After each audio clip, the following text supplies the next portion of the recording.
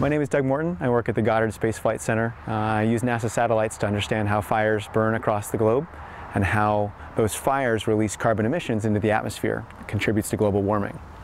Climate and the dryness of the climate conditions influences fire weather everywhere, whether you're in Australia or Greece, Southern California, or across the entire North American continent. 2012 was a very dry year.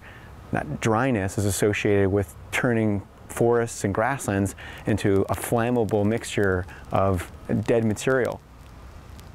The long history of observations we have from NASA satellites about how and where fires burn across the globe helps us understand what the climate conditions are when those fires are burning. Those climate conditions are really important as we look towards the future, trying to understand how fire weather may change under projections of future climate change. Most of the climate models project an increase in the risk of fire activity based purely on how dry the conditions will be in the future. When we look at this, we see it in two different respects. The first is that we expect more extreme events. Events like 2012 across the western US, where you have very dry conditions that persist for several months, are associated with lots of fire activity.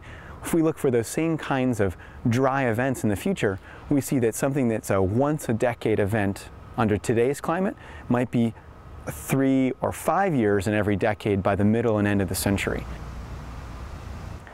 When we look at the climate projections, we look to see what the strength of these changes will be under different climate scenarios.